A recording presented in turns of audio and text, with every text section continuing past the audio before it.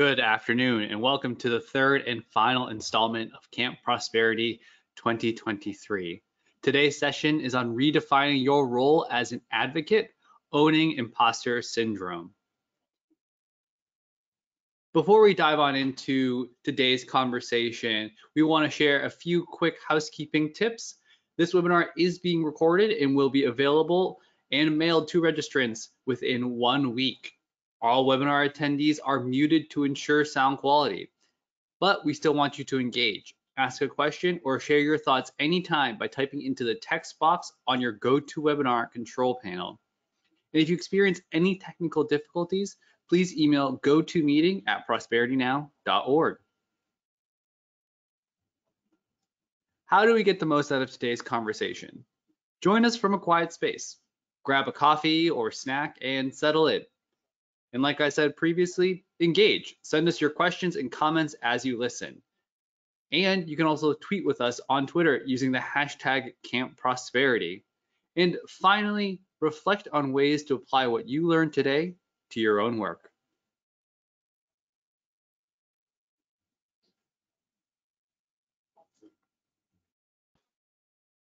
Thank you, Justin, and welcome everyone to Camp Prosperity, our third and final session of this series. I hope that you all are excited to continue learning about advocacy. We started off this series, of course, talking about data 2 weeks ago and the important role that it plays in advocacy. And last week, we continued the series in talking about messaging and discussing some effective messaging strategies that really resonate with your legislator. And I hope that you all took a lot away from those 2 sessions. Today, as Justin mentioned, we're going to continue the series while talking about imposter syndrome. One of the ways that we sort of put together the agenda for Camp Prosperity every year is by surveying our members of our Prosperity Now community and saying, hey, what do you want to learn during this year's Camp Prosperity? What areas are you struggling with in advocacy?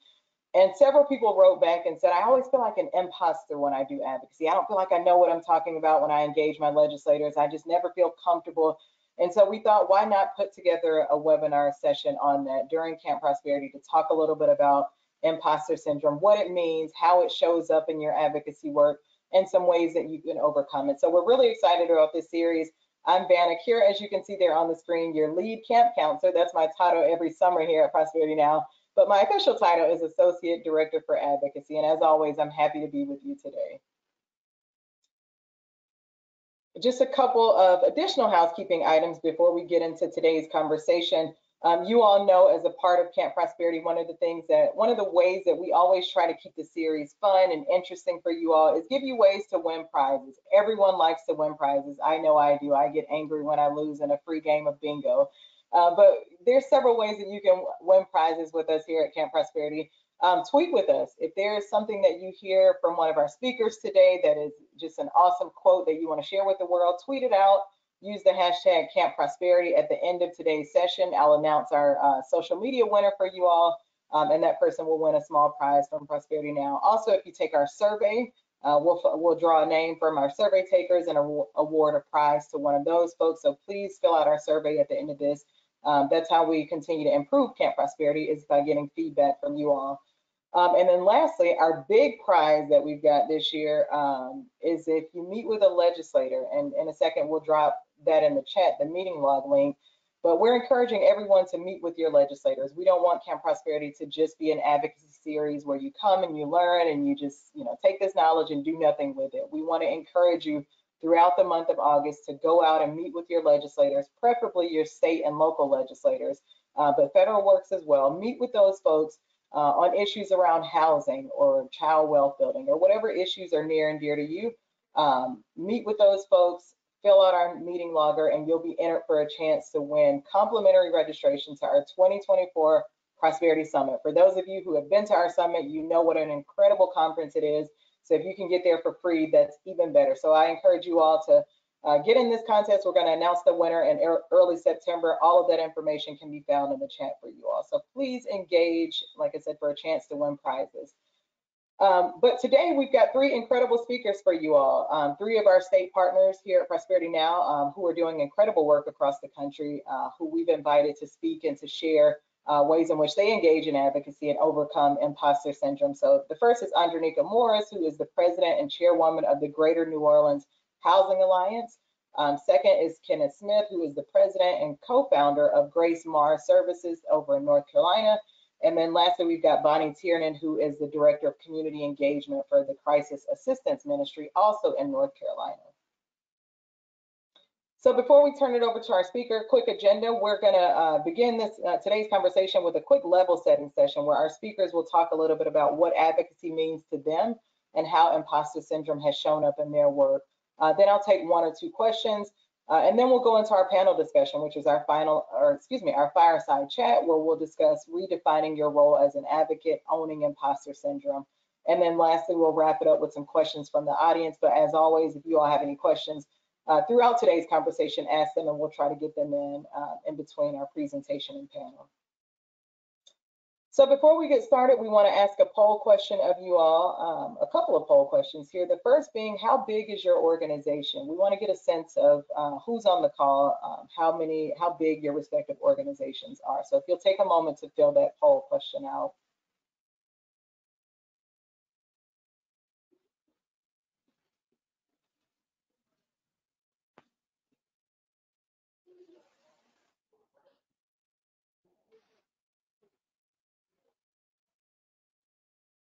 All right, let's see what results we've got here. It looks like about 34% of you are between 11 and 50 people. About a quarter of you, 27%, have less than 10 people, and then about another quarter of you have over 100 people. So that is pretty interesting. About 23% of you, and then the final 16% have between 51 and 100 people. So thank you all for taking that poll. One other poll question we want to sort of gauge who's on the call in terms of what your role is at your organization. So if you'll take one more moment, fill out this poll and let us know what is your role within your organization. And if your role is not listed, I would just say pick the closest thing to your role here. And it looks like, as these results are coming in, about 30% of you all do client services. Another 22% of you all are in leadership. 18% of you all administrative. Looks like about 20% of you all do policy and advocacy. And then a final 10% communications there. So a good mix of folks on today's call. With that, thank you all for participating in our poll question. I am going to turn it over to our first speaker, Kenny Smith from Grace Marr, to get into what advocacy means for him, to level set a little bit before we dive into our panel. So Kenny. Good afternoon, all. Thank you, Vanna. As she said, my name is Kenneth Smith. I am the president and co-founder of Grace Marr Services. Our role and goal in our work is to build stronger, more resilient African-American communities. Next slide, please, Vanna. When the question was posed to me, what is advocacy for me? I kind of wrote the textbook definition, the act of speaking up and supporting a group or cause or belief and to create a positive change in the world. At its core, advocacy is about giving voice to the voiceless. This is something that's near and dear to me. Is my work is around creating social justice with the goal of just making a difference in the world and the lives of everyone that I encounter. Next slide, please. So the imposter syndrome, just a quick little fact, 82% of people experience the imposter syndrome. So it's not a phenomenon that no one experiences. You're not alone. Even myself and others, we just experience the imposter syndrome. And for me, when it shows up, and it shows up often, and I forget the typo, it says it manifests, and it manifests with me. I sweat, I stutter, I have lack of eye contact, I have poor body language. So that's how the imposter syndrome shows up in my work. Next slide, Vanna. But as we continue to advocate, we have to push through. We have to continue to advocate and move forward, even though we may be struggling with the imposter syndrome. And I look forward to sharing some of the techniques that I use to kind of overcome that, and also owning the room when I'm speaking with legislators. Thank you very much, Vanna.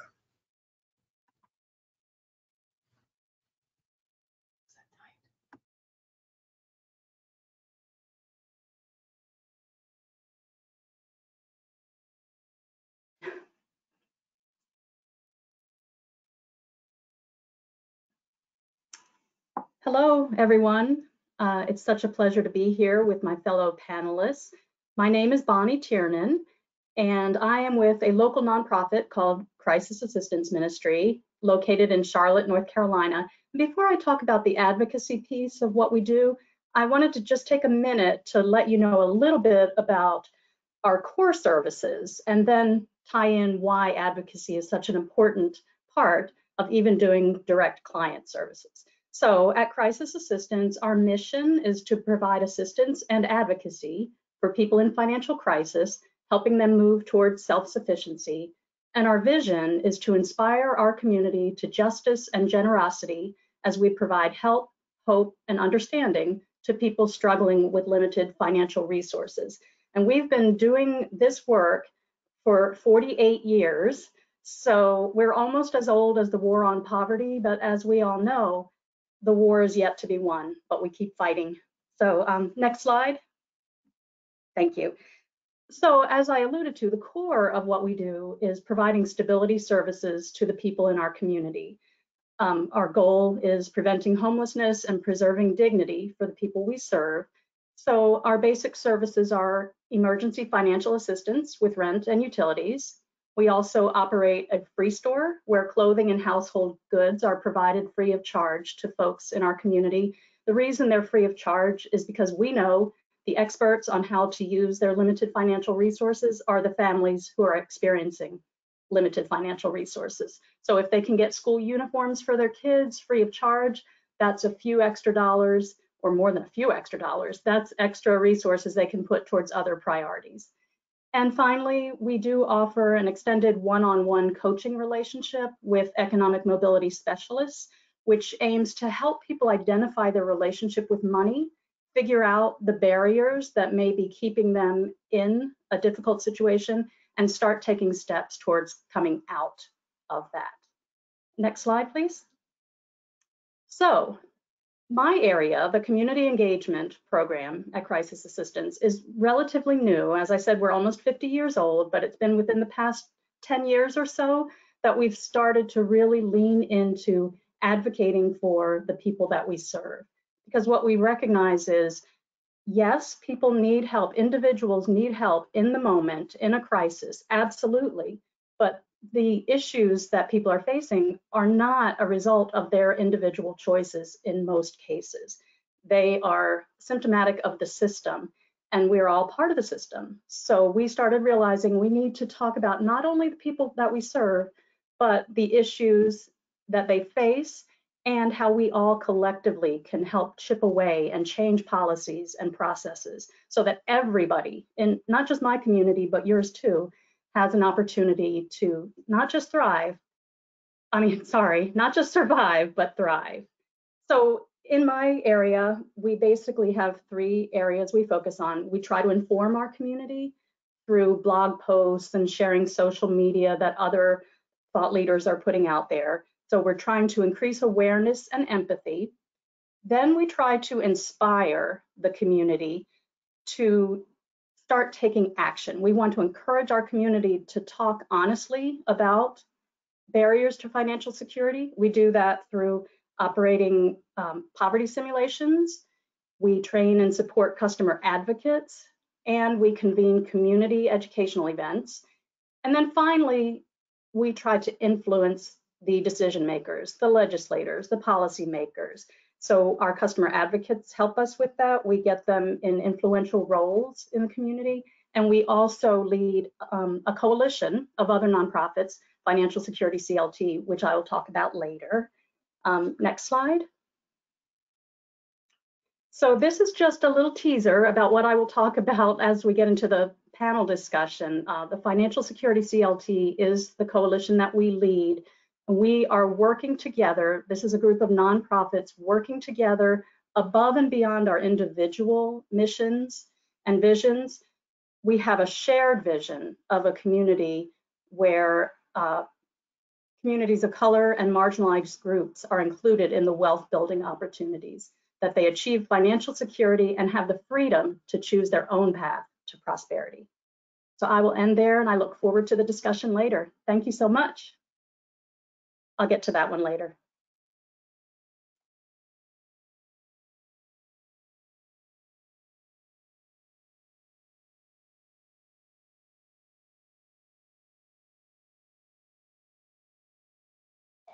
Andronika, sorry, you're muted.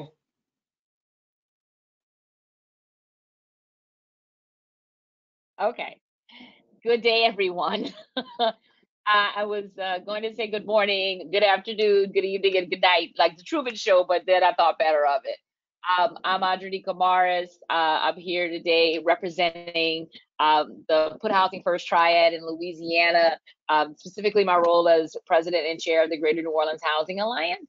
The NOHA is a 501c4, and so our role inside of how the housing system, the housing reform system, the housing justice system in Louisiana is a complicated one, but it's also really, really clear when you know our mission, that we wanted to see New Orleans rebuilt post-Katrina. And we are also a 501c4 that allows us to advocate and lobby and do electoral work. And over the last few years, we have evolved our strategies in a myriad of ways, to include more organizing, as well as how to really put pressure using that 501c4 status so that we can do things. We initially started out by talking to people about what someone who's running for elected office thought about a housing policy. We asked them questions and then shared their answers with the electorate so that people could make an informed decision. And then we realized relatively quickly that just sharing their answers wasn't good enough. It wasn't what the people deserved. They needed to understand that answer in context. They needed to understand that answer in context with their everyday lives. And imposter syndrome is something really interesting when you think about the work that we do, because we are engaging with policymakers and elected officials. You often run across people who question whether or not they should be doing something, if they are the right person to be handling this circumstance or situation, and sometimes they're not. And so imposter syndrome is something that actually cripples a lot of really strong leaders. It keeps people who deserve to be in those spaces. It gets them thinking that they don't deserve to be there. But sometimes it's a good check. It's a gut level check for people who don't deserve to be in that space, who shouldn't be doing that work. And so instead of seeking to ignore imposter syndrome, we also need to talk about how you see it as a self-evaluation tool, and not simply fake it until you make it, but determine, should you be in this space? Should you be doing this work? Should you be representing this community? Do you not only have the authority, but do you have the right? Do you have the skill to do this work? Don't just simply discount it as something that you've got to overcome. Think about whether or not you deserve to be here, because that's what advocates like the groups, the folks that we work with in the Put Housing First Triad at the Greater New Orleans Housing Alliance, we're looking for partners who are ready to walk the paradigm, that will walk the spectrum of moving from ally to accomplice to full-on co-conspirator, because that is what it's going to take to change this country, to change our communities for the better. So imposter syndrome is not anything to trifle with. It's not something that we should discount, but it also doesn't necessarily mean that you're in the right role, that you're doing the right thing. And that's got to be a part of advocacy. That's got to be a part, not just simply having the courage to speak up. I often use the serenity prayer as a way of kind of explaining to folks of our advocacy strategy.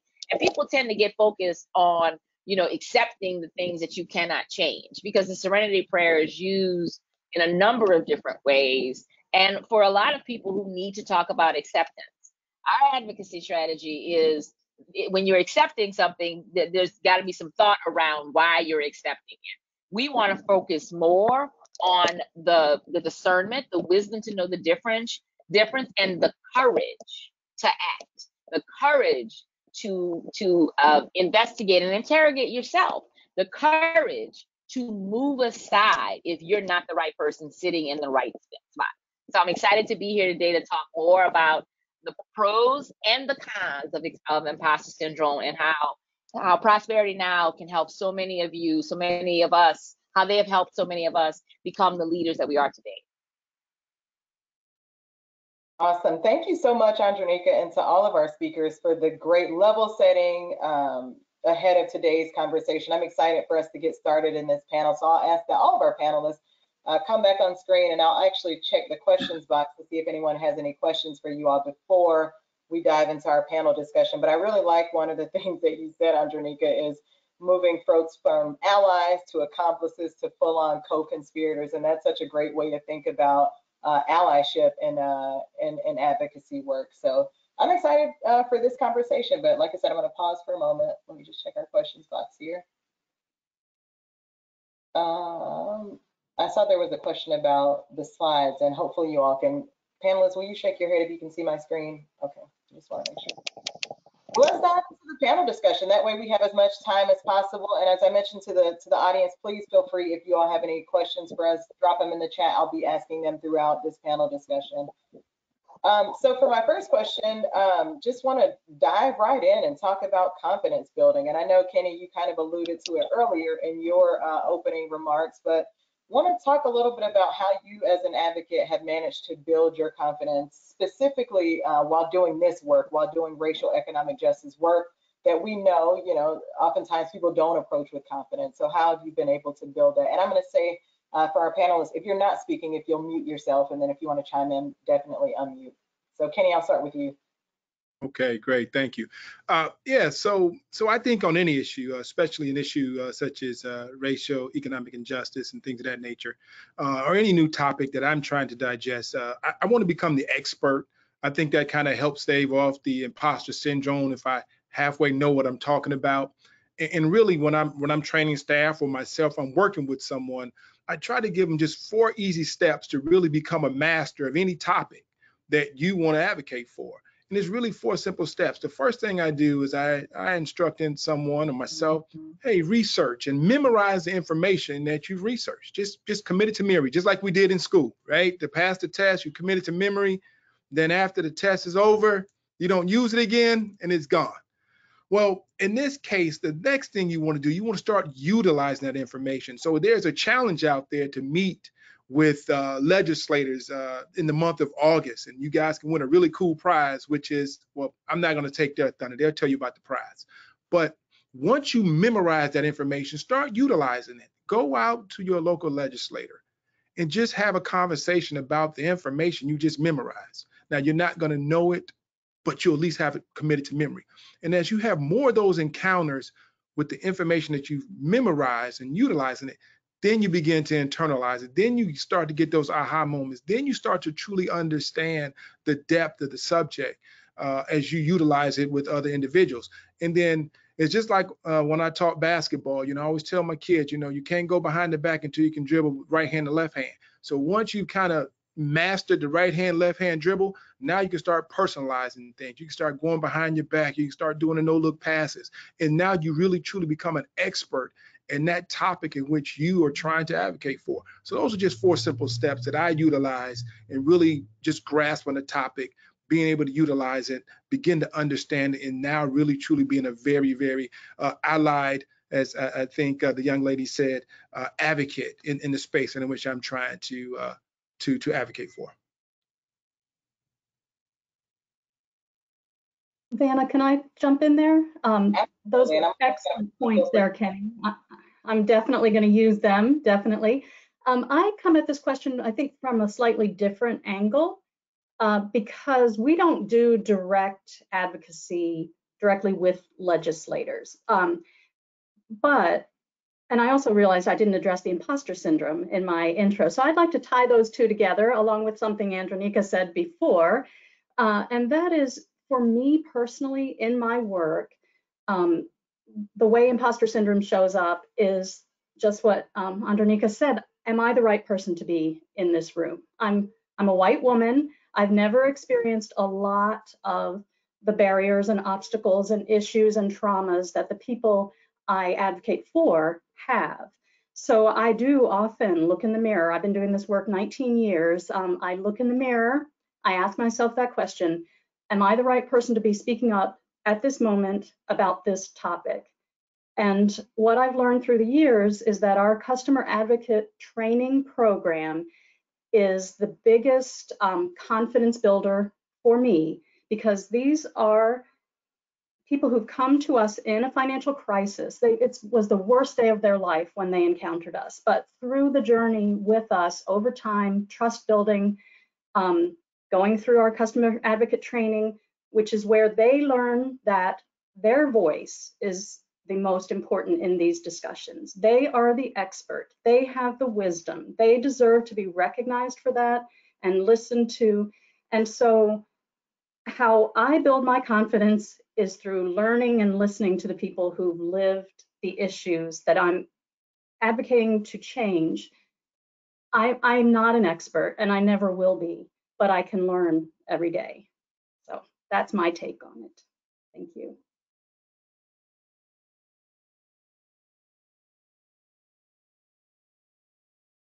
Thank you both for that.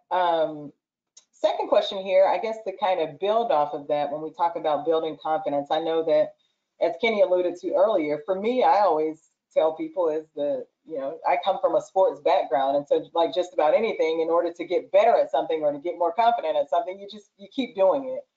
For me in basketball, I kept dribbling, and eventually I learned how to be a point guard. And so I think through this, keep having conversations and you'll eventually learn how to be an advocate. But that leads me to my second question. I think a lot of the anxiety that advocates tend to have is around meeting legislators face to face. And that can be very intimidating for anybody, but particularly for someone who's never done it before. And especially those legislators who can be adversarial. And we know that this day and age, things tend to be very polarized. So all speakers, but I'll start with you again, Kenny. What advice would you offer to folks who have anxiety about meeting with those legislators? Great question. And I feel like I've done this 1,000 times, and especially if you're meeting someone for the first time, I really try to take the anxiety away by not putting the pressure of trying to do a presentation. My first job when I meet someone for the first time is to understand. And I'm going to break understanding down real quick, because the one thing I try to help people understand, another understand there, understand and agreeing are two different things. So you want to go in to understand. And the best way to do that is come prepared with questions. It's really easy to think about good questions to ask. You don't have to present anything. All you have to do is ask the question and listen. But more importantly, when you're asking questions, it takes that anxiety away, and it starts to build a relationship, because believe it or not, people like people who listen to them talk. You just think about the person who will listen to you speak and talk. You tend to gravitate to that person. More importantly, as you're asking your questions, the legislators are going to tell you everything that you want to know about them, right? They're going to tell you about their platform. They're going to tell you about their policies. They're going to tell you about the things that they're pushing and they're near dear to them. And so you've done three things. You've diffused the anxiety. You started to understand where that legislator stands on certain issues that you may be advocating about. More importantly, you started to develop a relationship. And it's really easy to have another meeting with someone you have a relationship with, that you understand. Even though you don't agree, it makes it so much easier to have that second and that third and that fourth meeting. And then that's when you really start to accomplish things, because you know where each other stands, you know what each other wants, and you really start to say, well, I'm going to use the word compromise, but you start to come to common ground on things. And it all starts with, building that relationship. But again, when I'm first meeting with people, I take all the anxiety away, no presentations. I'm just going to ask questions, sit back and listen. So hopefully that's helpful. So I'll jump in here, Vanna. I agree with Kenny, but I want to get a little more foundational for folks. One of the things that I teach my team, and as we are doing our organizing work, we engage with our community partners around, is we've got to also get comfortable with conflict. And a lot of people aren't comfortable with conflict. And that's one of the reasons why I think imposter syndrome is so prevalent, is that so you're sometimes you're going into meetings with legislators, and we just got to be real about it, they're going to gaslight you in the room. They're going to gaslight you in the space, particularly if it is something like housing, where there's a deep blind spot that it is at the core of, society, and that you're going to have to force them to confront some of those biases in order to even get the simplest concession. This is something that we've seen with criminal justice reform work, with environmental justice reform. We still have a lot of these blind spots with housing. And so because you're telling that person, you're forcing them to confront that they have a blind spot that has had them reduce someone to 3/5 of a person almost, right? Particularly if you're talking about an issue that is racially tinged, because folks don't want to hear that. They don't want to hear criticism. And we got to also be frank about the fact that disproportionately legislators, particularly in the South, are going to be white. And these are not folks who are comfortable with dealing with their racial blind spot. I can't tell you how many times I've had conversations where you didn't say anything, but then the next thing you know, they're going, "Did you just call me racist? No. Did you hear me say you are racist? When I call you racist, trust me, you'll remember it. And you will be clear that I'm not going to tiptoe around it. I'm going to call you a racist, or I'm going to say what you're doing is racist." And so also not letting them deflect like that, right? Saying, yeah, we're not here to talk about you. And we are also not here to talk about your feeling. We're here to talk about you doing your job. And so folks have to get comfortable with conflict. And the fact that, yes, you have to build a relationship. Kenny is absolutely right. You have to build a relationship. But here's the trick that I keep in mind. These folks work for us. They volunteered. They offered to come and work for us. We elected them. We selected them to work for us. That is the beginning of the relationship. We don't have to like each other. We work together. We don't have to shoot marbles. We don't have to get drinks. I don't need to come to your kids' christening. I need you to show up at work, and I need you to do your job. And that is the relationship. That's the relationship. That's the parameters of the relationship. And a lot of elected officials and policymakers count on the fact that people's lives are such that they can't do their part of the relationship and check in on them, right? They're just like, look, I gotta go to work. My kids are sick. We're evacuating because of this hurricane, and I can't necessarily show up all the time. But if you are a professional advocate, if you are a community leader who is moving into advocacy and organizing, you have to own the fact that that space, that relationship is built in. It is yours. You are their bosses, and it's review time. And people don't like getting reviews at work. And some people like the conflict. Some people like the feedback and things like that. Not everybody does, particularly if they're doing a bad job. And so it's gonna be uncomfortable. It's a hard conversation. The more you do it, the easier it's going to get, and you diffuse a lot of it by making sure that they need to expect it, that you're going to be doing it routinely and regularly. Perfect. Thank you both for that. I could have stayed on that question all day, but we've got several other questions. But no, we're going to continue in this same space a little bit. And Andronika, I want to keep it here for you, this question.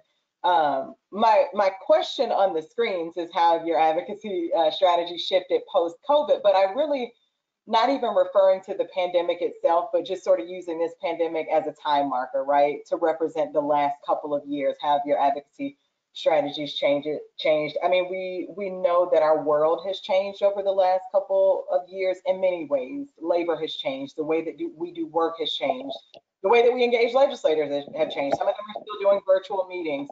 But just thinking about in this era over the last several years, how have your advocacy strategies changed? There's new movement building strategies. We've seen these new commitments to racial equity over the last couple of years. But just talk a little bit about how your work has changed. I'm going to start with you, Andronika, but if others want to chime in, absolutely feel free. So there was a lot of energy around, because of the pandemic, because of the severity of the crisis, And unfortunately, now that we're still dealing with COVID, but we have tried to return back to that pre-COVID, back in the office or back out in the world or not wearing masks, whatever that means for you, because we're certainly not done with COVID, but we are living with it. So one of the things that happened is it was very clear to us that COVID was like Hurricane Katrina, was another disaster that put the housing crisis in real simple terms. Before you could get a vaccine, before you could get a mask as a regular person, the only thing you could do was go home. That's what we told everybody to do. And the fact that most policymakers, elected officials from the highest to the lowest, said go home, but did not do the very simple act of guaranteeing that every American had housing to go to. So that was very clear to us how deep the issues around housing were, how entrenched the biases and the blind spots still are. And as we move through the summer of Black Lives Matter and the death of Breonna Taylor and Ahmaud Arbery and George Floyd, and these commitments to racial equity, and people telling us in Black-led organizations and BIPOC-led organizations who care about equity issues that we wanted to listen to you. And fast forward through us daring here in Louisiana to do electoral work and to do power shifting work and to run into white supremacy in the most unexpected of places, philanthropy, and amongst our own partners who, when we lay out a strategy that actually could shift power to Black people, to low-income white people, philanthropy and white allied organizations balk and sabotage and retreat, and realizing that we also needed to be able to hold our partners accountable and assess them on the fly, and then also take the next steps to say you can't work with us anymore, and to hold that line, and then to win, right? To see success, to see changes be brought about, and then to say, okay, that worked, we're going to do it again. And so our policies, our strategies, and our advocacy hasn't shifted. What has happened is that we have been able to demonstrate in a relatively short period of time that we're not crazy, and that that there are people who didn't get it, no matter how well intentioned they were, no matter how much they meant well, they were trapped in the spectrum around white supremacy. And some of them were people of color, some of them were well-meaning white folks, some of them were people who wanted to help, and that they all needed to really be clear about their place inside of this work, and that if they were going to help, that we could no longer accept the mealy mouth. That this was our version of Dr. King's letter from a Birmingham jail.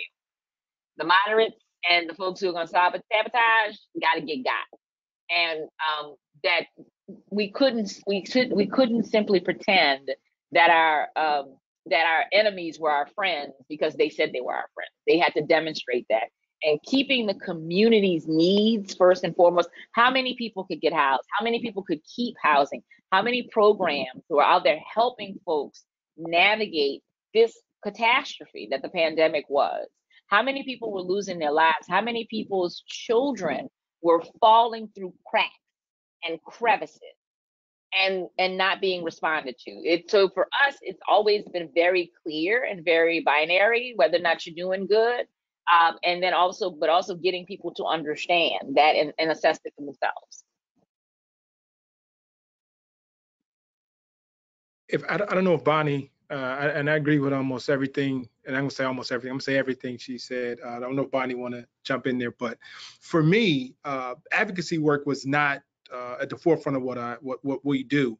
But it was COVID that kind of shined the light and just magnified everything.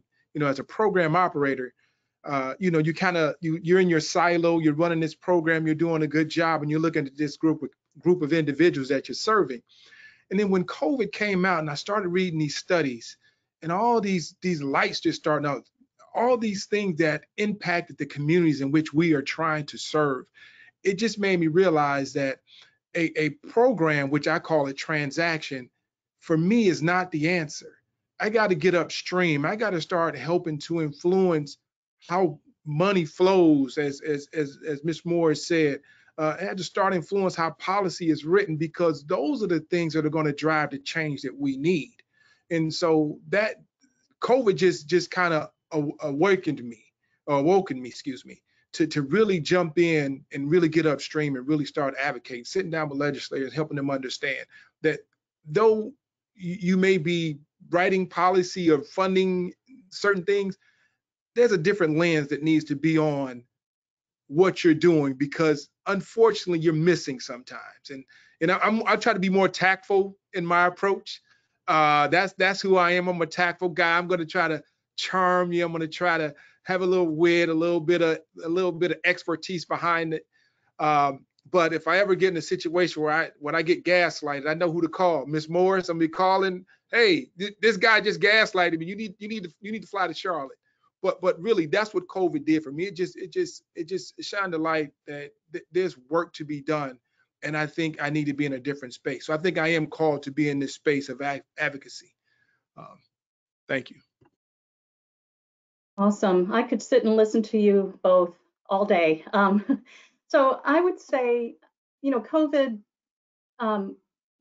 for us as an older, largely white-led, stable, relatively large organization with lots of funding, right? It made us rethink how we operate in our environment here in our city, because when we had to shut down, we were not, quite frankly, nimble enough to react quickly enough to the needs of our community. We got there, but at the beginning, we did not know how to scramble, because we had become, and this is me speaking from my point of view, not for my organization, but we had become comfortable in being a lead organization. So what happened in the community was lots of grassroots, first-time nonprofits popped up out of nowhere with tons of talent and great ideas, and they started getting funding, and which is wonderful. But we were like, but we need both, right? We need the stability and the generational wisdom of an older organization, and we need the brilliance and energy of these new grassroots. So that's really what I think is exciting about Financial Security CLT, the coalition that we are now currently leading, because it combines both. We have grassroots community activists and large nonprofits and everything in between. And so I think, to me, the strategy needs to be kind of what Kenny was talking about, is we all need to be involved. We don't all need to be advocating necessarily in front of legislators. That's needed. But some of us also need to be just listening to each other and learning from each other and figuring out how we can combine our strengths into collaborative effort, instead of trying to compete for what often seems like limited pie, right? But it's not really pie.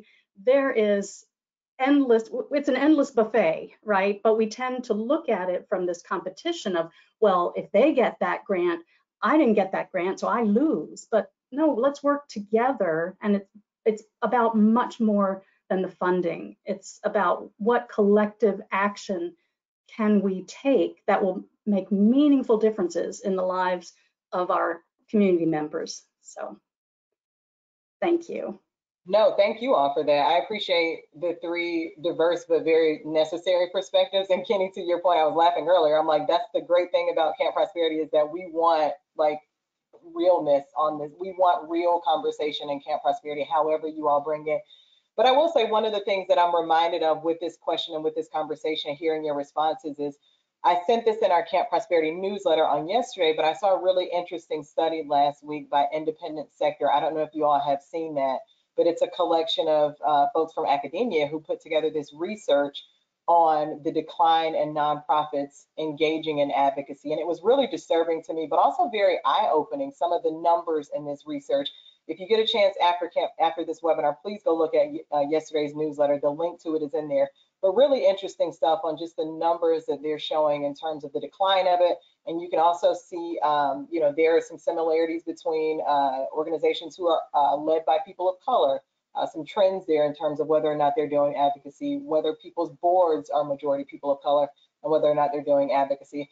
But in addition to resources, it also talks about some of the implications of nonprofits not doing this work. So just another reason I thought about at the last minute plugging that into this webinar, but I didn't have enough time to kind of get that session together. But it's really interesting stuff, and I would just encourage everyone to go and check that out.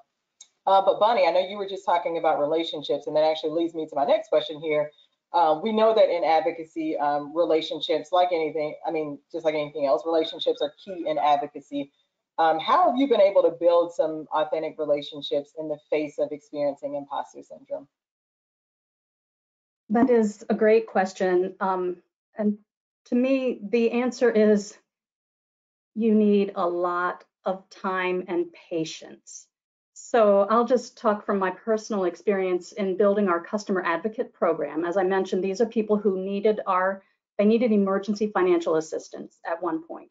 And then they've developed along their journey to a point now where they speak publicly to elected officials. They serve on advisory councils. They speak to community leaders about the difficult and sometimes ugly issues surrounding poverty. And so in order to help them get to that place, I thought, okay, we'll do an 8-week training and then they'll be good to go. Well, not exactly. I had to slow way down and take my ego. I thought I had all these great ideas for the topics we would talk about and they would be ready for everything. Well, these are folks just like all of us, but to the nth degree, who have a lot of stress in their lives. They have become advocates while they're still living difficult, challenging lives. And so I had to stop thinking about this relationship being on my terms. What I need from you is for you to show up no, that's not. What do you need? What do you envision? What do you need from me? I had to slow all the way back down to the beginning of actually sort of what Kenny was talking about with legislators of, I don't come with an agenda, come with questions, authentic questions, and then truly listen to the answers and be willing to adjust whatever you thought this was going to be into what it's going to be with the 2 of you or the 5 of you or however many people you're building this relationship with. So it's humility, and it is the constant self-checking of, okay, I have a job and there are expectations of me. I'm supposed to produce something, but that runs counter to building an authentic relationship sometimes. So it's really, really recognizing that you can't do this quickly. In some cases, it won't happen at all. But if you really want an authentic relationship, you have to let the other person help define what that means.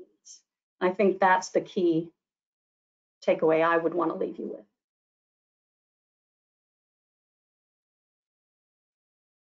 And I think that's a great takeaway. Go ahead, Andronika. It looks like you're about to hop in. Yeah. So, and so I was listening to Bonnie, and exactly the same thoughts occur, and the same things happen in our work as well. Because housing it's not like Black Lives Matter. It's not like voter get out the vote. It's not like environmental justice, right? Even though everybody needs it, again, the blind spots are significant and deep, all right? And so people who come to us who want to organize invariably are going to be in crisis.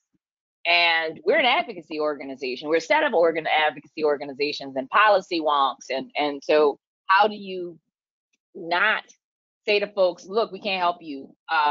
We're a policy shop. And so we made a commitment to not do that. So one, because we're a policy shop, we know where everything is or isn't. So if people call, we actually have pieces in place where when people call looking for help, they can we have a resource guide that part of our work is assessing the current system of housing and the resources necessary to navigate all kinds of emergencies and crises. So people call and get those questions. We make that information available through social media and online. But when we start talking about building those relationships with community when it comes to organizing and leadership, We have deliberately created spaces inside the various organizations where community leaders have power and real authority and are actually compensated for their time. And this is something that's very controversial. A lot of organizers, a lot of well-meaning organizers, I've heard them say over the years saying, well, I'm just not, I had this conversation as recently as 3 months ago with one of our national partners. I'm just really uncomfortable with the pay for play concept, right? And for us, it's real clear. We as policy shop, we pay for all kinds of analysis. We pay for all kinds of insight. We have to. So why should we treat this most valuable insight, this most valuable piece of our work any differently? Why we got to get that for free? How do we get that for free when we pay for everything else? I need to know the data on foreclosure analysis, right? Because it's not easy to get. We got to pay for that. We've got a contract that we're working on right now. So why not compensate the person who is explaining to us what that means in real life and in real time? And we do recognize that, yes, some people show up just for the money. So if you're a paid advocate, you're getting a check too, right? Would you, as dedicated as we are, as passionate as we are, people tell me all the time, oh my God, you're so passionate, right? And so that comes in, and that comes with a lot of shade sometimes, and a lot of consternation, and sometimes some admiration. So you take it as it comes. But I'm also paid to do this, and I'm incredibly fortunate to do something that I love that can pay my bills. So why not offer other people the same opportunity? And also, even if you're just doing it because you pay your bills, if you're good at it, who cares? And that's what community work, community leadership looks like for us. And so our relationships are deep and rock solid, and we have built them and cultivated them with intentionality, with the recognition that, and again, no shade to other organizations who can't afford to do that, who, because of how their organization is structured, can't even consider doing it. We also do in our work, in exchange for their advice and their consultation, we also provide, they get paid training, right? So sometimes they're working with us and they meet with us at least once a month. Sometimes it's a session where they're asking questions, they're making decisions. Sometimes we're sharing information. It's all curated, it's all planned, it's all out there. And it also requires of us honesty, right? So if someone asks, well, I want to go work with this group and they're not compensating us, we're going to explain why. We're going to explain that there's nothing wrong with that, and that this is how a lot of these partners work because they have to. We're doing what we're doing because this issue is so extraordinarily unseen. That's why we have gone to these extraordinary means and extraordinary measures. And that other people can't doesn't negate their work. If you believe in it and you can manage it, and if we're compensating you and you can swing some other free volunteer time, that's a win-win. And so people appreciate that honesty, they appreciate that frankness, and they appreciate how we have structured this so that they know that we value them. Great, thank you both. And I purposely hopped in before Kenny could because I want to get us to our last two questions here. This has been a great conversation so far. And I know we have a couple questions in the questions box from the audience. I'll wait until our Q&A session to ask those. Gwen, I see you have a question here as well. But Andronika, I'm going to keep it here with you. I was a little bit hesitant about putting this question into the conversation, but I just wanted to throw it out there because it's something that we get often when we get ready to do Camp Prosperity every year. This is something that comes up over and over again. And so I figured, why not throw it out for this panel? And so wanted to see if you had any thoughts, suggestions on ways that organizational leaders can better prepare board members to become advocates. In addition to board members, I'll just say stakeholders. I'm talking about board members, but if there are other key stakeholders that folks could better prepare to advocate. Any thoughts on that? Andronika, I'll start with you, and then if others want to chime in as well. Sure, it's a complicated question. It's also one of those questions that kind of lift up the conflict piece in expressly, right? Because the board members set the vision of the organization. They are the ones with fiduciary responsibility. The staff and the executive director are in charge of the day-to-day operations. They're in charge of the impact, but the board is the one who sets the course, and they can turn the course. And so you would think that that means that they would be perfect advocates, because part of their role is raising money and resources for the mission. But unfortunately, philanthropy is, strewn with a lot of minefields. And sometimes in order to navigate those minefields, board members compromise, board members adjust their own thinking so that they actually are in opposition mentally to the work. And so you've got to understand that. And some people make the decision, well, this person's bringing in money to help this work. And so, but they're not your best spokesperson. They're not your best advocate. They can go off and get you some money, but they don't really understand or believe in your core mission.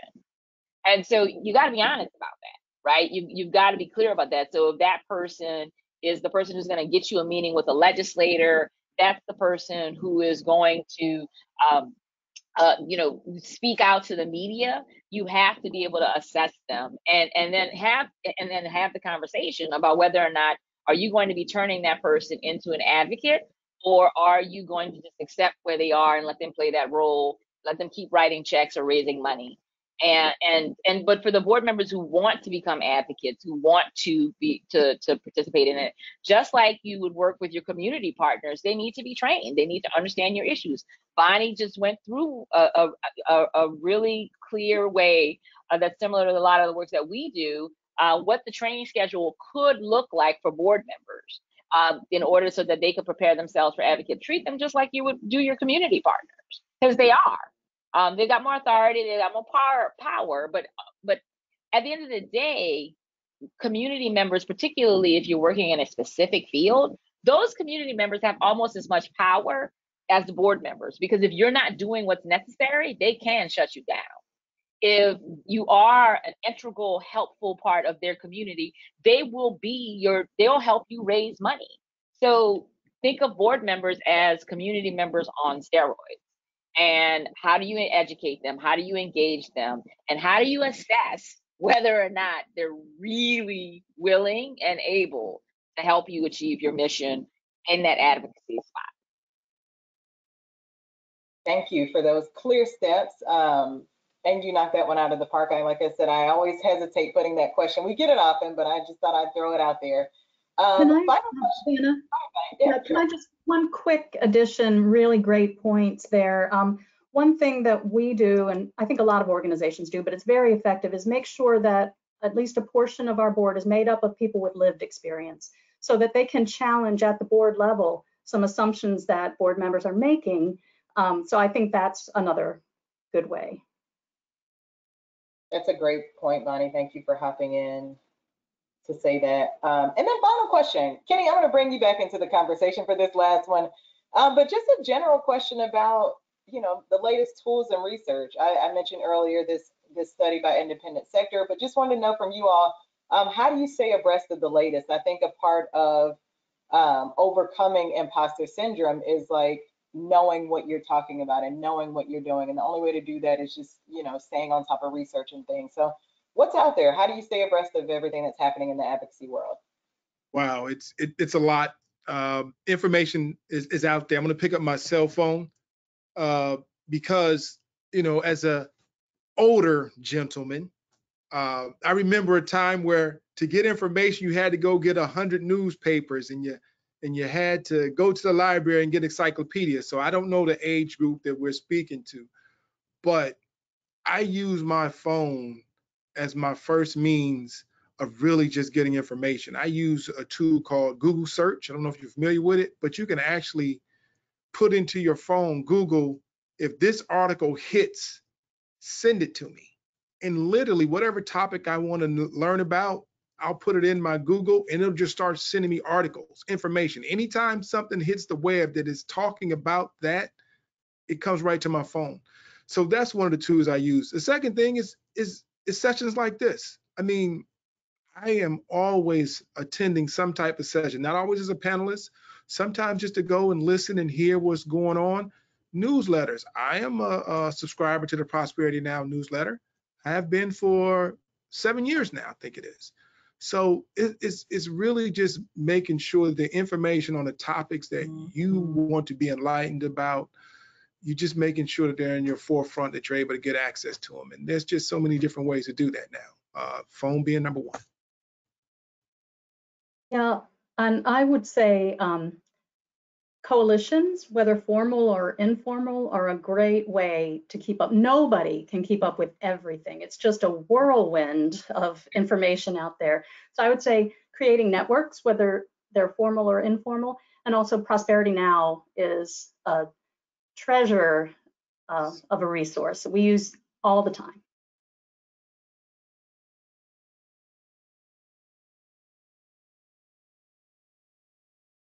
Well, thank you, and Bonnie, certainly thank you so much for the plug. That is what we aim to be every single day as a resource. And I'll throw out another one that we used to have it on Camp Prosperity, have them on Camp Prosperity every year, but we didn't this year. Boulder Advocacy is also a great resource for folks. I always plug them every chance that I get. They do great work around advocacy limits for nonprofits, general tips for nonprofit advocacy, voter engagement tips. They just do excellent work. They do webinars every now and then, but certainly coalitions, everything that Kenny and Bonnie said is absolutely right. So thank you all for that. And now I will turn it over to some audience questions. I know that we've had several in the audience, and so I apologize, panelists. I was not able to give you a heads up on what those questions were, so I'll ask them live. But also encourage the audience again to drop more questions into the chat, and I'll get to as many of these as I can. The first one here is from Gwen, and I'll just pose it to all of you. Someone, please feel free to chime in. Do you have any tips for securing an initial meeting with the legislator? I have not received responses to many emails I've sent seeking an initial meeting. I'll jump in. One of the things that I try to do is, one, make sure you're aligning with their platform. So what are you trying to meet with them about? But the other thing that I do is I kind of go around that individual, start understanding the people around that individual. And sometimes you can't get directly to them, but you may be able to get to their assistant, you may be able to get to a peer, you may be able to get to a coworker. And so what I try to do is surround that individual with my name on their list. Like, oh, I met with Ken. He's a nice guy. We were talking about this. And all of a sudden my name starts popping up. And he's like, wait a minute, this is the guy who's emailing me. Maybe I need to take a meeting with him. So start maybe looking around that individual, not going directly to them, but maybe just working around and working with some people around him or her. And that might help you with getting an engagement meeting, or at least a contact or response from that individual.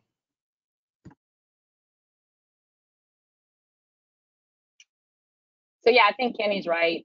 It's a challenge, and it's also really disheartening to hear, because again, they do work for you, and that someone in their office wouldn't return your call, whatever's happening I do recommend also, in addition to figuring out who else do you know that they know, and asking help of board members. But if you're not a part of a formal organization, any of your friends and colleagues or anyone else who might know them, but also persistence.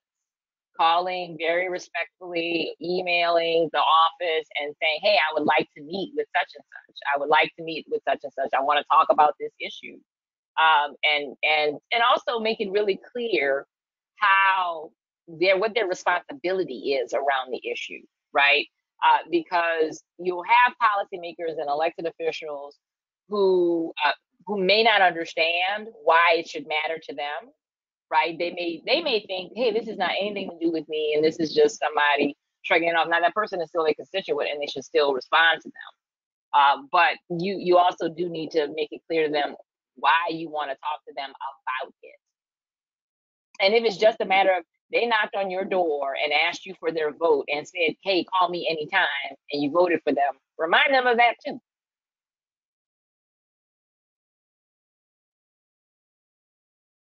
Absolutely. Great responses there. And Arturo, I see you had a similar question. Hopefully, hopefully this response answered it, what Kenny and Andronika just said. If it didn't, please let me know again in the chat.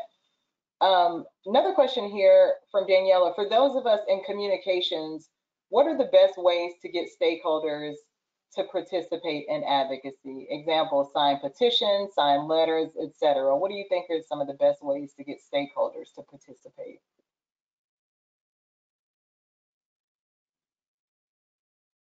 Well, for us, it's a combination of there's the issue of the moment, right? There's unfortunately inside of our work, there's always some kind of crisis or catastrophe happening that requires people to engage, to share what's going on, to speak out, to respond. And again, that issue of the moment, it has an unpredictable the impact, right? Some people could show up. You get 100 people to show up around short-term rentals, and that affects the citizenry in the housing market. But something that disproportionately affects the majority of New Orleanians, like renters policy, nobody shows up for, right? And so that if you leave it to chance, I should say, if you leave it to chance, that's how it'll shape out. So what we find is, one, building relationships with folks over the long run when there is something happening, base building work. So last year, after Hurricane Ida, the hurricane, it wasn't last year before last, 2 years now, Hurricane Ida rolled through. And, New Orleans was plunged into darkness, even though it didn't get a direct hit. And we started talking and working with partners to educate them on what happened, why this was happening, and what was the failure of local and state regulators to that could have stopped the situation, got people to sign up. And then a few weeks later, when one of the regulatory bodies actually was moving to do something that was a scam, just the high level, it was a scam. It was a bait and switch. They were pretending to address the issue. We sent out a call to action and said, hey, they're running a bait and switch, and you need to call them. We found out about it very last minute. We got 200 people to call the regulatory's office on a Sunday afternoon. And it stopped them from moving things forward. So you also have to be able to communicate with folks in a way that's really clear for them to understand, and give them something to do, and that shows them a path to victory. And I would add that for us, at least, what works well is a lot of the issues that we are advocating around or asking people to sign on to or get interested in. On the surface, people might not see how it actually connects to them. They think it's someone else's problem. Those of us who are doing this work every day, that it seems strange that there are people out there who don't get that this is everybody's problem. But there are lots and lots of people who are not affected by these issues day to day. So you need to draw them in. You need to structure your communications so that it's not those people with this problem that we're trying to help those poor people. No, this is our community. This is the kind of community we want. You need to help people see how they are connected to whatever the action is you're asking them to take, that it's not just helping someone else, it's in their own best interest to get involved. Absolutely. All of that, what you all said, developing clear steps, a path to victory, connecting the issue to individual people. But I'll also add to that from Prosperity Now's perspective and from my personal perspective from being here, one of the things that we were very intentional about, like my first 3 to 4 years here, is figuring out why people don't want to take advocacy action. And checking our assumption that, people just aren't doing it for whatever reason, or they're not interested, but just generally asking why through surveys. Either I would call people up and ask them on these calls that we would be having with our various working groups, or putting out a survey to people asking why they don't participate in advocacy. And 2 of the reasons that we got back was, I think the most common reason was we don't have the capacity. There's just too many steps. And so for us, that led to us getting our online advocacy tool. All you have to do, we'll pre-draft the email for you. All you have to do is go in and click send. It's that easy. We'll pre-draft a phone script for you. All you have to do is go in and click a button and you're connected to your legislator. So that solved the problem of of we don't have the capacity. We made it a one-click process. The second thing that we always heard from people is, well, I work for a nonprofit. Our 501c3 status is in jeopardy if we advocate. And one of the ways that we kind of dispel that myth is, I mentioned Boulder Advocacy earlier. We brought in an organization who specializes in that work, teaching these organizations exactly what they can do and exactly what they can't do. And so we, I just brought up those two examples to say, like, ask people. Don't, don't assume X, Y, and Z, but flat out ask the people in your respective community. Those were the responses that I got back doing advocacy work for Prosperity Now. However, Bonnie over in Charlotte, you may get completely different answers, or Andronika over in New Orleans. You never know what barriers your community is facing, but I would just encourage folks to ask those questions of your stakeholders and really respond to the answers. Another question here from Thelma. We all know social media is huge, and it's one way that folks can try to amplify their advocacy message. But Thelma is asking here, how can you be most effective in getting your advocacy message out on social media? I don't know how engaged you all are in social media, but if you have thoughts there, please chime in.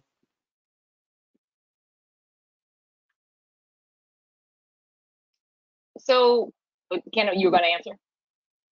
Oh, I was going to say, social media is hard when it comes to advocacy because it is designed to get the most engagement for the least amount of effort, right? It's kind of cheap in a lot of ways, right? People get attention by doing the worst kinds of things, saying the worst kind of things. They get rewarded for it, and it's so problematic. But it is a way that people communicate. You can't turn your nose up at it. You can't stare at it. You've got to figure out how to leverage it. And it's hard, right? So we don't leave any stone unturned, right? So we will text, we will call, we will email, and we will tweet and post on Facebook and LinkedIn and IG and everywhere what we're talking about. So we hit all of them. One thing that we have actually cultivated that's just ours on social media is live tweeting meetings so that people can know what's going on, right? So if you follow our Twitter feed, any meeting in Metro New Orleans and statewide that has anything to do with housing, we will live tweet the meeting so people will know what's going on. And we do so in a way that people can understand, right? Because we believe that one thing that policymakers like to do is bore you into complacency by having these really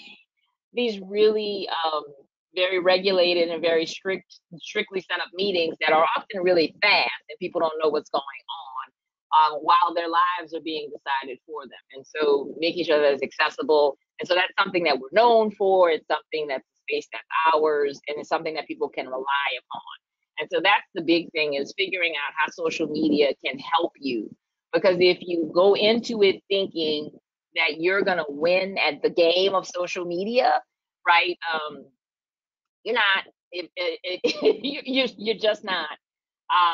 Because it's just not designed for that in this way. It works really well in a crisis of sharing information and things like that. But you can cultivate a significant following and people who care about your issues. But it won't ever be, I think, something that we can use for the long run, other than as a source of information and for constancy. And that's just kind of not what social media is. It is very much of the moment. And you just got to figure out how to balance it. Yeah, and I think what you said there at the end, Andronika, is key with balancing. Social media is a tool for getting your message out. And to your point, figure out if it's the right tool for your organization and what ways you can maximize that tool. I think, for instance, on Twitter, one of the things that we tend to do quite often is, what memes are out there. I think for the past week, like Barbie memes were floating around social media. Hook onto those types of themes. If Barbie is a thing that's happening, if whatever the talk of the town is for any respective day, hop on that bandwagon and get your message out. Hop on whatever hashtag, provided that it's an appropriate hashtag, hop on that hashtag and try to amplify your message. So it can be a bit cheesy, a bit corny, a bit, whatever, but you know, these days you do what you have to do to get your message out. And to your point, Angelika, like you said, social media is a tool, and maximize it to the best of your ability. But that's just a way that we tend to do is jump on, you know, jump on things that are trending, or jump on memes that are floating out there. And we use Twitter, Instagram. I think we also use TikTok. So wherever the people are, go there and try to get your voice amplified. Bonnie, I don't know if you or Kenny had anything to say there, but I also had another question for Andronika here. I don't know if Kenny wanted to say, so I was just going to sort of say what you just said there, Vanna. We kind of find it a fine balance between the cheesy and the, like, we don't want to make light of the difficult lives that the folks we're advocating for are living. So it's a balance. It's all a balance. Absolutely. Andronika, question for you. You mentioned earlier about taking people from ally to co-conspirator to an advocate. Could you? Other way. Yeah. Allies, accomplice to co-conspirator. Oh, that question. Okay, this question, I read it wrong here. I read it right, but I think the person got it wrong. How do you get people? How do you move people along that process in a practical way? So it's hard, right? And so first you gotta do the hard analysis, because particularly some of your closest and dearest board members, people you have deep relationships with financially and going back years, will fancy themselves co-conspirators, which is the highest and best use, right? And they're barely an ally, right? And so you've got to have a really good assessment of where they are. And some people don't even make it onto the spectrum, right? They're just an observer. And you're like, wait a minute, this is someone we do all of this work with, but when you look at the impact, when you look at your relationship with them, it's not really there. I actually had to have a hard conversation with a partner, and I told them, y'all are not even a partner, you're a parasite. Now, obviously, you don't do that willy-nilly. And there's some deep issues that have happened there. There's real trust that has been broken, incredible problems. So you do that cautiously and not cavalierly. But if it's gotten to that point, you've got to be clear. So that's the first piece, is you got to have a clear assessment of where everybody is along the spectrum. And yeah, you want to move as many people as possible into co-conspirator, because that's the folks who are going to have your back when it's hard. But also, this is also coming back to the serenity prayer, where it makes sense. Accept where people are, right? If you know where someone is and you understand why, I'm an ally, they're an ally, and they can't move up to co-conspirator, or they can't move to accomplice, they can't move to co-conspirator, and you understand why, and you're okay with that. Now, if you see someone not willing to move, again, you got to be okay with that. But if you see partners who really want to take that leap, who really get what you're working at, and they want to figure out how to get in the trenches with you, that's relationship building. To Kenny's earlier point, that is relationship building at its finest, right? Because and you can do that with what's really psyched out is that we've got a couple, not many, but we got a couple policymakers and elected officials who we would call co-conspirators, right? And that takes a lot of work, that takes a lot of effort, that takes a lot of time. And so it's starting off, assess everyone very clearly, assess why they are where they are, and then talk about who can move, who wants, and who, most importantly, who wants to move. It has to be something that you have to figure out how to articulate, right? You don't, will you be my co-conspirator, right? It's not, but you do make that offer. You do say, I want to get in deeper relationship with you. And we do that all the time, right?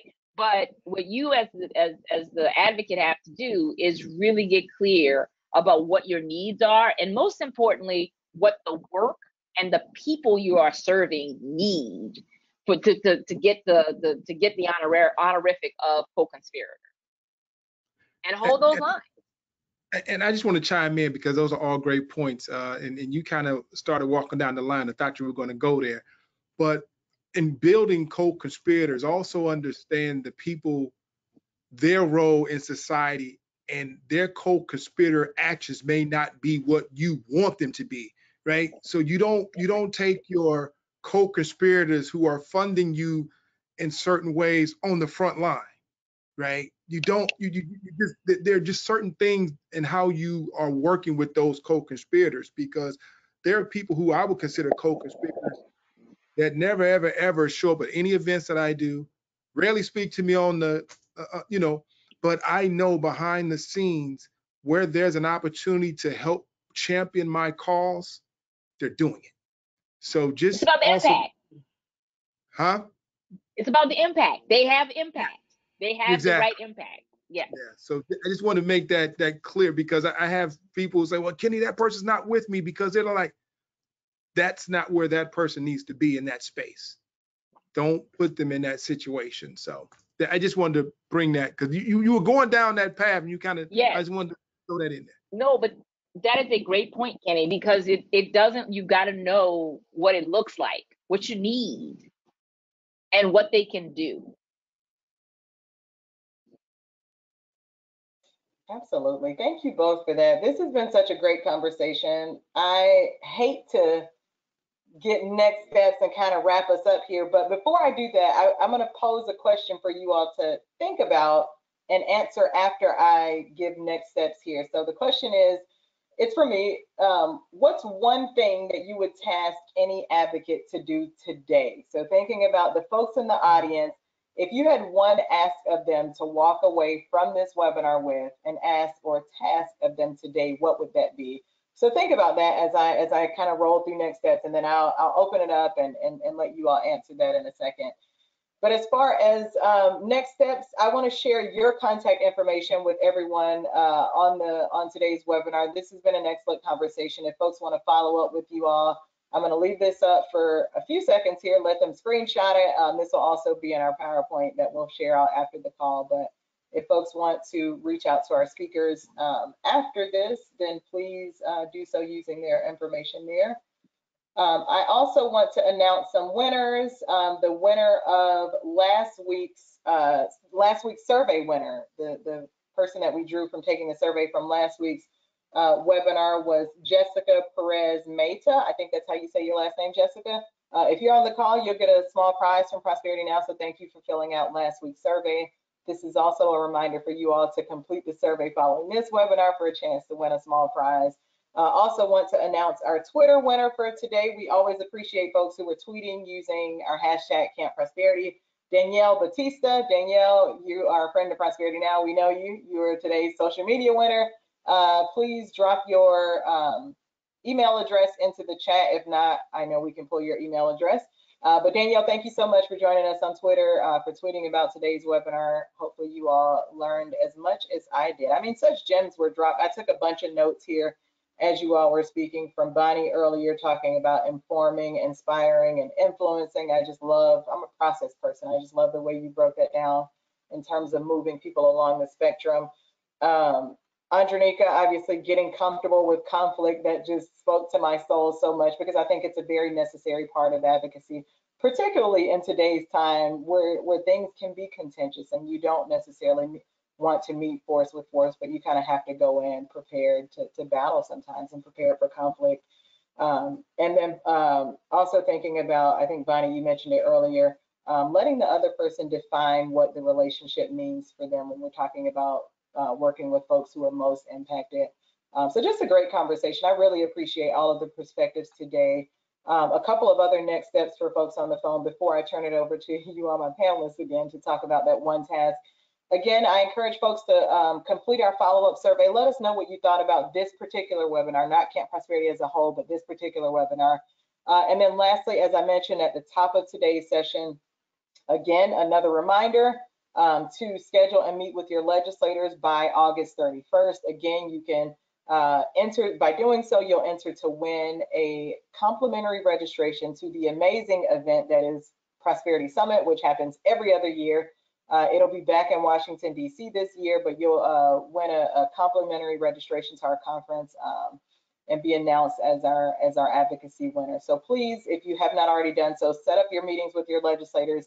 meet with them, and then fill out our meeting logger. That is the way that you enter the contest, is by filling out every field in our meeting logger, including notes. So make sure you do that. It can be a local legislator, it can be a state legislator, whoever you're comfortable with. We just want you to do something with what you've learned over these last 3 weeks, taking this information and utilizing it.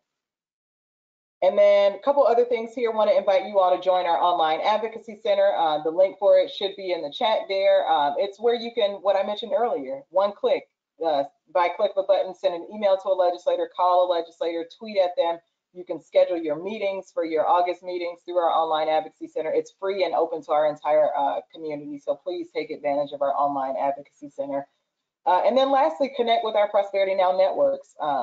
Like-minded individuals who are focused on things like affordable housing, our campaign for every kid's future, tax issues, financial security issues. We have working groups within our networks where you can go and talk to your peers more, getting access to information, access to Prosperity Now experts, all of the things.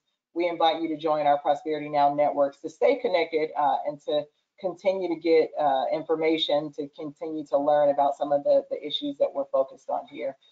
So with that, I'm going to turn it back over to our panelists. We only have about 4 minutes. So really quickly, last thing here, if you would task our advocates on the call with one thing today, what would that be? So whoever wants to kick it off, feel free to do so. Ladies first. Let's just go in order. What I would task everybody with is to do your own internal assessment. Pick one of the topics we had here today, something that you cared about, and figure out why it matters to you, and whether or not you want to figure out if you got allies, if you want to look at social media, if you want to get comfortable with conflict, if you want to talk about what's needed in your community and how your partners are rolling. Sit down and have the hard conversation, because if you're struggling, you're here because it spoke to you, the topic spoke to you, imposter syndrome. And that means that you're worried about whether or not your place is the right one. So have that hard internal conversation, not on everything, just pick a topic. Pick one of the topics we talked about today and drill down and spend some time thinking about you and your place in your work, and come to some conclusions and then take some action. I'm going to agree with Ms. Morris. There was a lot of information shared in this session that I learned, and I'm sure there were the other sessions prior to this one. You learned a lot of good, valuable things. And I think it was on the first slide when we started and we kicked off. Anytime I attend any type of session, my goal is to get one thing that I can stick in my toolkit from the session. And I figure if I do 10 things every month, I'll get 10 new tools that I'll stick in my toolkit. So just take one thing. Everything may not apply to you. You may not agree with, or you may not think it's applicable to you, but there's one thing over these last 3 days that you've learned or that you've been exposed to. Take it, put it in your toolkit, and start utilizing it. That's what I would advise.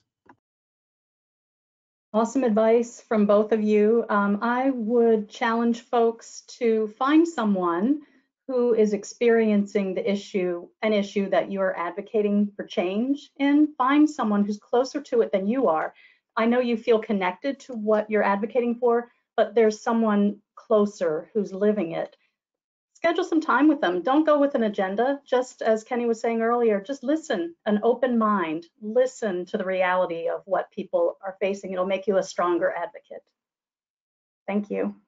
Absolutely. Such a great way to end today's wonderful session. Thank you so much to our panelists for lending your expertise.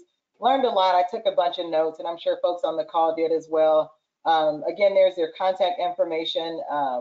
Please join our advocacy network, our advocacy listserv, email listserv. We want to keep the conversation going on social media and all the places. But to everyone, thank you so much for attending Camp Prosperity 2023, and I hope you all enjoyed it. Have a great rest of your day. Thank you, Vanna. Thank you. Thank you all.